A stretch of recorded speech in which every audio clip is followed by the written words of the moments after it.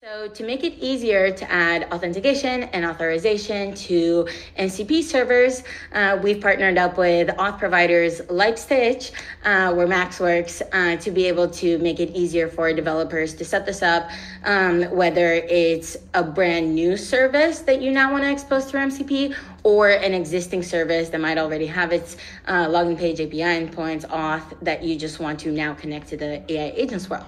But maybe now I can pass it on to Max to talk a bit about the Stytch integration, what all developers should consider when thinking about auth and MCP. Yeah, absolutely. So the cool thing about MCP is, there's a lot of new stuff going on, but there's also a lot of really old ideas. And we've been sharing data between applications on the internet for a pretty long time now. And we know how we want to do it already. And we know that OAuth has kind of emerged as the default standard.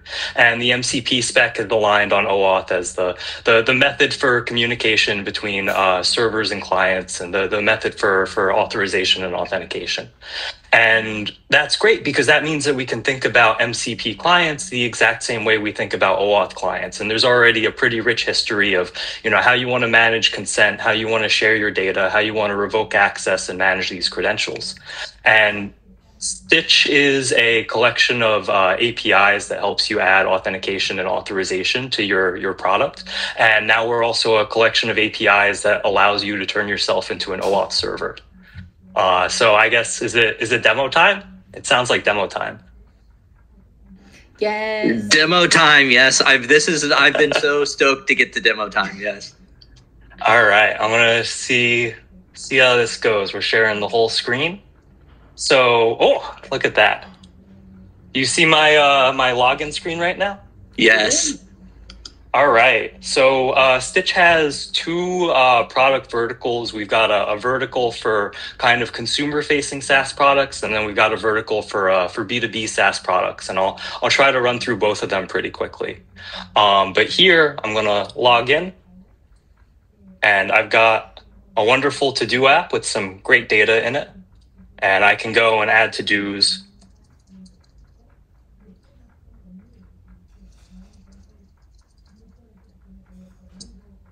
And if I go and I take my server-side event URL, my MCP URL, and I drop it into the MCP inspector,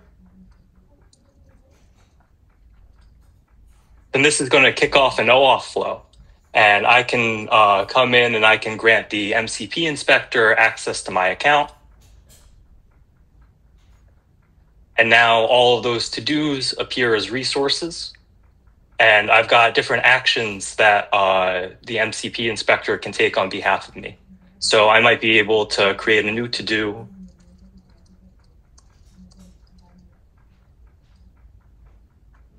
And that'll run, and I'll get some output. And this is exactly the tools that an agent will be able to invoke. They'll be able to use the MCP protocol and list all of these tools dynamically and figure out what's going on.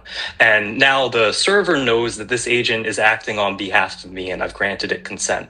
And if I come over here, I get to see my MCP to-do. So that's great. That's cool. That's our consumer product. What I'm really excited about is our B2B product. And so I had to make a B2B to-do app. And the most B2B concept I could think of was objectives and key results. So here's our objective and key result to-do app. And very similar as before, I've got a URL that I can plug in. And let's see.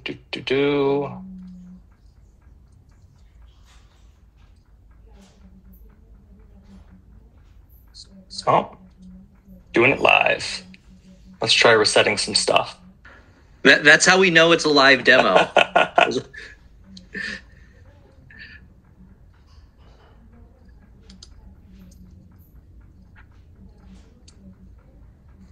And so Stytch has an RBAC product that this ties into. We're granting this MCP client specific scopes that tie back to specific roles and permissions in our platform. And what's really interesting about this is it's tied into the logged in members' permissions. So I am right now logged in as an administrator. I have access to do everything. And that means I can grant the server access to do everything. So if I hit allow, now we get all of these objectives and key results in here. And we also get a similar set of tools to create new objectives, alter key results, delete key results, and so on. And now going back over to this member management screen, we see I've got different users in here. I'm currently logged in as our CEO admin user. But if I log in as someone with a different set of permissions, I'm going to be able to grant a different set of permissions to the MCP server. And if I go over here, that's exactly what I'm going to try to do. So now I'm logged in as a manager. Managers have a different set of permissions from CEOs. In our editor view, they can't create and delete objectives, but they can edit key results. So they've got permission to do some things, not all the things. And now when I go in through this OAuth authorization flow,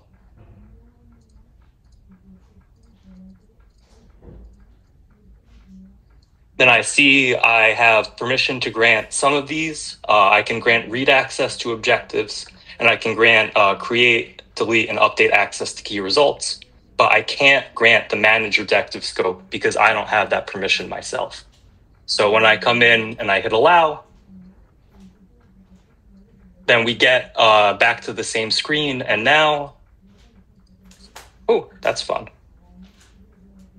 That's what happens when you run the MCP inspector a couple times in a row. Yeah.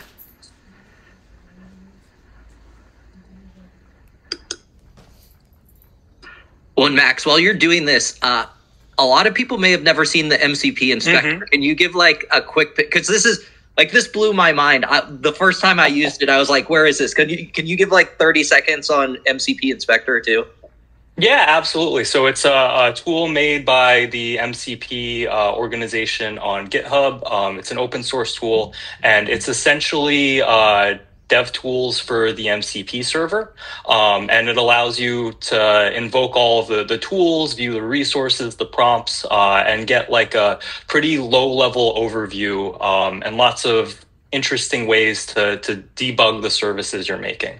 So over at Stytch, we're in the business of helping people make MCP servers, and I spend a lot of my time in the inspector using it kind of the same way I'd use network tools if I was debugging a regular application. So good. I don't know about you. Before this, I was just in Claude trying to trigger my MCP all the time, which was like, fine, but a little annoying. And so if you haven't been using this and you've been doing what I did, it's a huge lifestyle upgrade. And if the inspector is really great for debugging purposes, but also if you want to try out a fully remote MCP client that connects to MCP servers, I highly recommend checking out our Workers AI playground that we've built. This allows you can go there, you can connect to an MCP server, and it has different models that you can use when you chat with it. And so this gives you a bit more of that experience where you can ask it, where you can integrate it with your Slack MCP server and then ask it, hey, what chats do I have in my channels that are waiting for me? Can you respond to this?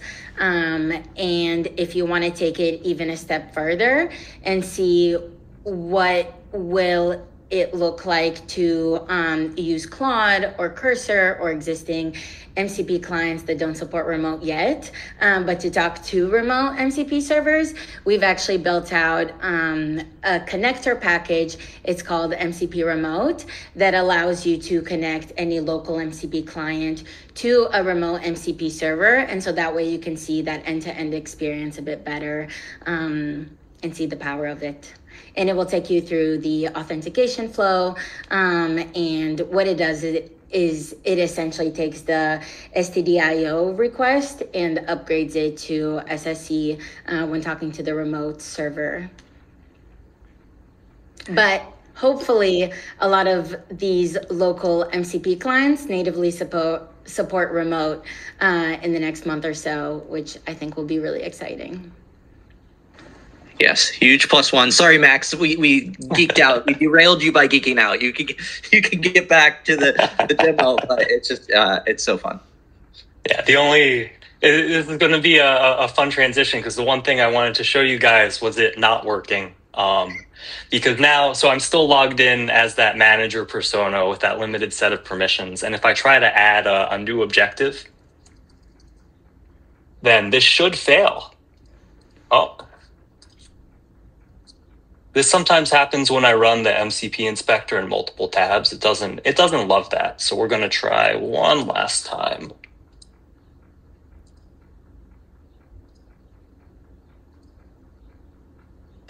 You're just really getting to show off that off flow too, you know? Oh yeah.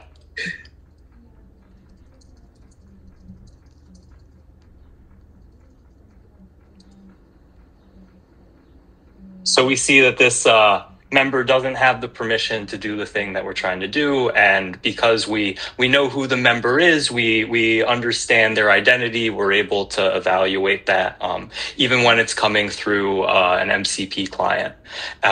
So that means that we can make MCP clients and servers just as secure as we make classic REST APIs, and we get to reuse all of the same tools that we already have, and that's pretty cool. And Max, you've done something I personally thought impossible, is you've demoed OKRs to me in a way that I found interesting and exciting. So I feel like you get kudos for that. Max, I know you've been deep in the sauce of auth and MCPs. For somebody building out an MCP server that wants to lock down access to different tools based on roles and permissions, what advice would you give to them? How would you recommend that they build this out? I feel like you probably have a lot of learnings from everything you've built. Yeah, I think it's still very early days with a lot of things regarding auth that we'll see more stuff coming out. My number one piece of advice is try to tie into your existing system. You're already exposing your data in a secure way. The client is just a new type of identity that you're exposing this data to, and use the same fundamental tools that you've been using, and you're going to be okay. Try not to invent anything new on the data access front. Where we should be trying to figure some new stuff out is how do we expose clients to, how do we let clients discover data? Dina, I remember you talking about the Google Docs sharing experience before. I think that's so interesting. How do we, give a client access to a single instance of a doc in a way where that client doesn't know that document exists before it gets access? I think that the UI and the UX around that is something that we have to figure out, but the underlying security primitives of how do we share data, it's exactly the same as a classic REST API.